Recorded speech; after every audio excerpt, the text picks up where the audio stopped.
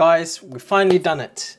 Proud to announce to you guys and to let you guys know that my solar system has finally paid off itself. So this actually happened in November 2023, and I've just been so busy with personal life and everything else. I've wanted to document stuff more about cars than this, but we've now got the time to do that, and proud to let you guys know and to share that my solar panel has paid itself off. So we've broken even, and everything now is essentially not factoring in any of the original upfront costs. So it's really good. So how long did it take? The summary is it's taken us literally 4 years. So basically the video today, I want to go through everything. So I want to be transparent with you guys. I want to ensure that you guys can see the exact solar system I've got. You can see the costs involved. You can see the electricity costs and the different electricity plans I've been on throughout the various years. I want to talk to you guys about all the savings and the breakdown of those savings. We'll touch a little bit on environmental impacts. We'll touch a bit on what's next in the future of it, and then we'll kind of wrap up the video. So without further ado, we'll jump straight into it. Based on how this video is, I'll always use chapters, so you know, click and fast forward to wherever you guys need. So what you guys can see on the screen at the moment is the company that I've gone with is Beyond Solar. So they're a company out in Ingleburn. They've been fantastic. This video is absolutely not sponsored by them. I'm not getting anything in terms of creating this video. I just want to share with you guys the journey that I've taken with solar so far.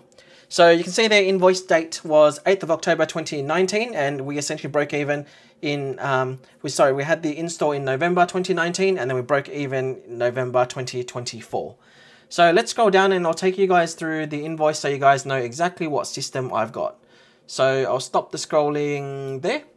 So our solar PV system, 9.24 kilowatts worth of panels, which consists of 28 Jinko 330 watt black panels. So I'll put a video overlay so you guys can see what the panels essentially look like. But back then, 330 watt was pretty much towards the top. There was 330 that was fairly common at top of the premium side of things. Then there was 350, and then 375 was pretty rare at that point in time.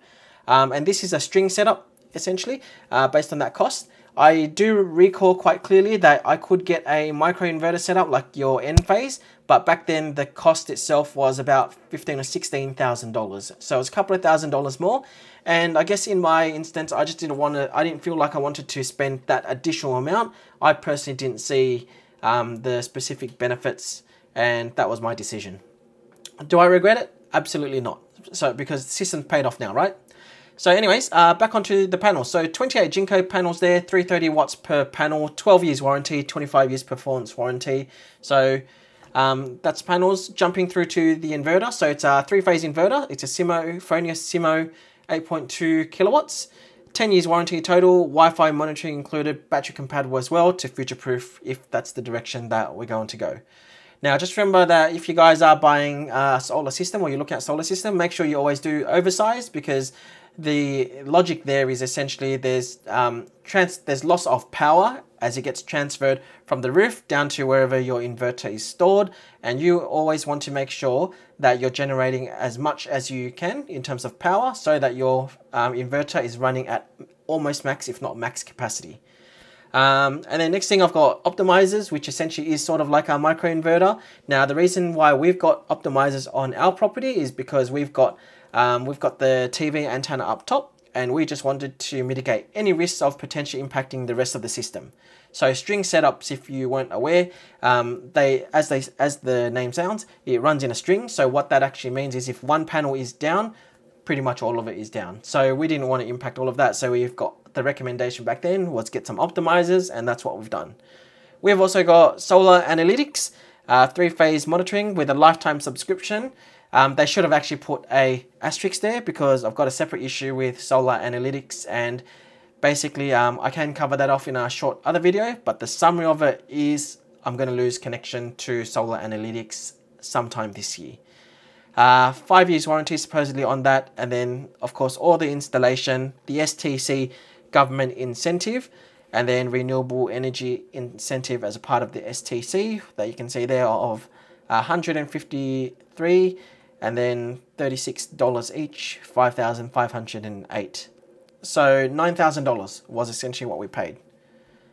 And then the rest of it is essentially just the processing fees and whatnot processing detail, sorry, and whatnot. So scrolling up, total system $9,000, and then scrolling further up, that's the summary of the system.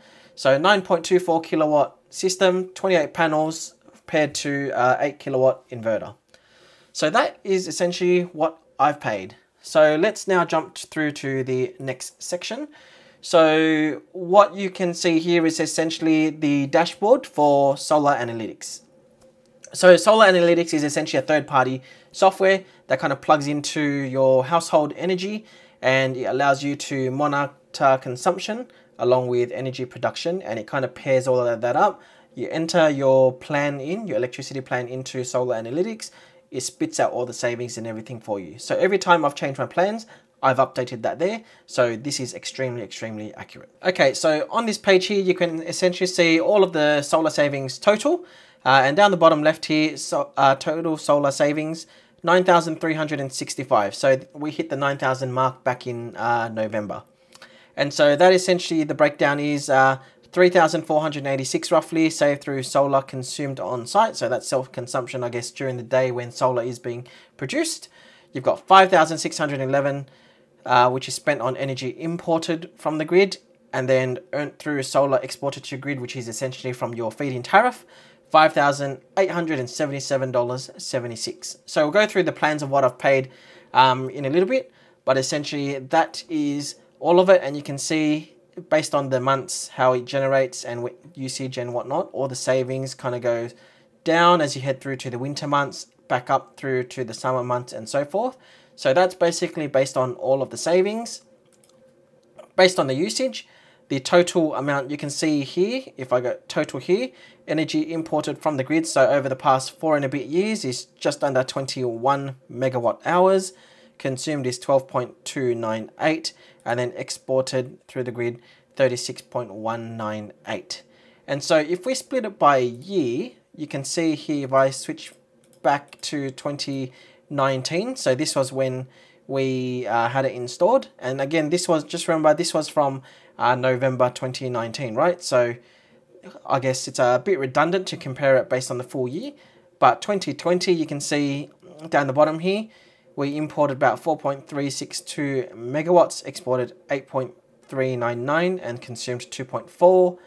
Jumping up to the next year, again it's quite consistent, around 4 megawatts imported and 8.5 exported. Jumping to 22, again you can see there, very similar, just around 4 megawatts imported, 8 exported. And then jumping through to 2023, you'll see it jumps up to 5.8 imported and 7.9 exported. So the energy imported, essentially, the reason why this has spiked compared to the previous year is because that's when we picked up the Tesla Model Y. And so based on the various plans, you know, there were times where we paid for charging and whatnot, but the long story short of it is electricity consumption definitely increased a lot when we bought the EV. So yeah, if there's anything more about the savings that you guys want to know, or anything in particular around solar analytics, drop it in the comments below. I'll definitely answer those as we go, and I can do a separate video for whatever we need. But that's essentially the savings over the years, and now what I want to show you guys is the solar plans that I've been on. So, okay, so I know you guys love a good spreadsheet. Who doesn't? Here it is. Here's everything that we've gone through over the past couple of years. So being very transparent with you guys, I looked up some of the previous bills so you guys can specifically see my whole journey and all the plans that I've been on. So I'm very fortunate to be in an area where we've just got a single rate tariff. So there is no, I guess, additional fees or tariffs or anything specific that I need to work through. So what that means for me is before solar, let's look at column B. Before solar, I was paying roughly 21 cents per kilowatt hour to use. Every day the supply was 91 cents, and then my quarterly bills in the winter months, or heading out of winter afterwards as well, $432 roughly, and then during the summer months, oh, apologies, the typo there, and then for the summer months pretty much $739, and obviously that's because we've got ducted air conditioning as well, and we like to run that through, and then in the winter months also using the ducted heating as well. And so as you can see there, it was fairly expensive. And so as soon as we moved on to install solar in November, the first thing I did was jumped straight onto Origin Energy because I recall they had the best feed-in tariff at that point in time. 21 cents feed-in tariff. That was absolutely amazing. And so costs went up, daily supply went down in terms of the usage, but feed-in tariff was absolutely amazing. And so what that meant was I was in credit. Even when in 2020, when the feed-in tariffs dropped, so Origin also dropped to, I think it was 17 cents, or maybe it was even less than that. But either way, in 2020, I switched over to AGL because they were offering 17 cents. And then what actually happened was, I recall quite clearly that when they announced that they were going to drop, I tried to see if they could continue matching the 21 cents or something higher, as opposed to me joining AGL. They said no, so I went ahead and I joined AGL. Funny enough, a year later, I'm guessing that they probably had a lot of people leave. They essentially called back, and so they had a retention team, supposedly. And mind you, I actually asked before I left if I could speak to someone in the retention team, and they said it didn't exist. So anyways, in 2021, they had a retention team. They called me and they said, if you come back with us today, we can offer you 21 cents feed-in tariff. And here are the rates. And as you can see, it's fairly similar to what I was before. Mind you, even though it was 3 cents more for the daily supply, I knew that I would make that up very, very easily because the feed-in tariff was going to be higher. So what did I do? Absolutely joined back. So Origin had my money, and again, I was in credit. Now, how much are we talking about in credit? So from memory, in credit was between $30 to $50 a quarter that I was in credit, pretty much throughout 3 years. Following that, all of these feed-in tariffs dropped in 2022. It dropped down, and I remember very, very clearly, they all dropped down to 12 cents, and that seemed to be the industry norm. 12 cents per kilowatt hour as the feed-in tariff. And so I went to this newly founded company, at least I thought it was new at that point in time, called PowerShop. And PowerShop essentially had 13-cent feed-in tariff. Even though the daily supply was still more, the cost per kilowatt usage was less, and they also had a decent feed-in tariff. So I naturally went with them, and the cost back then worked out to roughly be $130 per quarter through the year. And then fast forward, I think when we picked up our car in 2023, I looked at EV plans and I compared quite a few EV plans actually, and I also compared that through to, you know, normal solar plans as well. And the best that I could do was I jumped on board with OVO, and I've been with OVO ever since. Shameless plug for OVO and shameless plug for my referral. If you guys are interested, use the referral link down below. But I feel like they genuinely have been fantastic. You know, I'm a numbers guy, and I love money savings because every dollar you save here, you can spend it elsewhere, right? So as much as I love saving, I also love spending. So yeah, the company's been great. The savings have been great, and I genuinely could not find a better deal out there. So, you know, if you have found something, you know, let's discuss it in the comments below, and we'll see if we can get anything closer. Just a food for thought for everyone, and for something for you guys to take into consideration. What I get here for my plan does not necessarily mean you can get the same for yours. And the main reason why is because it's dependent by, I think, the energy provider or the distributor, along with potentially the postcode that you're specifically in. But just know that these deals do exist out there, so hopefully you guys can get a good deal as well. But let's talk about OVO. So you can see here that between PowerShop and moving to OVO, so again, 2023 was when we picked up the EV, you can see that the electricity rate went up, the daily supply went down, feed-in tariff was down, and remember, feed-in tariff was down for everyone. So I think it was down to, I think 12 or 10 cents at that point in time for majority of the companies. So I was fairly satisfied with 10 cents. And then the quarterly bills ended up being roughly $150. The bit that I haven't disclosed as a part of this, because it didn't really matter from a previous year comparison, was that I could charge my EV based on this OVO plan. I could charge it for 8 cents between midnight to 6 AM. And it's the same thing even now. I can charge it between midnight to 6 AM for 8 cents. Now, yes, that doesn't factor in, or that's not using renewable energy sources, but from a financial side of things, between midnight to 6 AM, that made sense. So That's essentially one of the deals. And then in late 2023, or maybe it was the start of 2024, OVO also updated their plans, and between 11 AM to 2 PM, when you are generating anything, or when you're using, any energy above your excess production, your excess solar production that is, electricity is essentially free. So that's been really good for me, and that's essentially the plan that I'm still on right now. So again, you can see it's essentially gone from this bit here, 739 during the winter, the summer season, through to the winter season, 400 something. We're down to around $150 a quarter at the moment, and that's including the fact that we now have an EV. So yeah, it's been great, and if you have any questions on the plan side of things, let me know, and I'll talk about it more. So the next thing I want to talk about is environmental impact. Now, of course, there's environmental benefits using solar panels. You're generating your own electricity. I know that Australia, we've got so many houses in Australia that do not have solar panels, and everyone should jump on board, because creating your own electricity is great, especially knowing that you're eventually going to get it for free, and it's just better for the environment.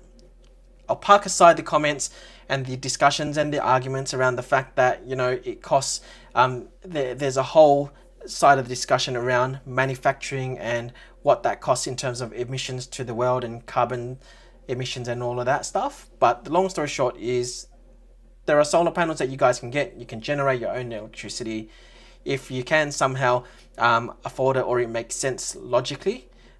It's something that I definitely do recommend. And, you know, at the end of the day, I'm just doing my part for the environment. I'm not an absolute full green and whatnot, but what I am for is being able to self-generate my electricity, knowing that it's going to financially benefit me.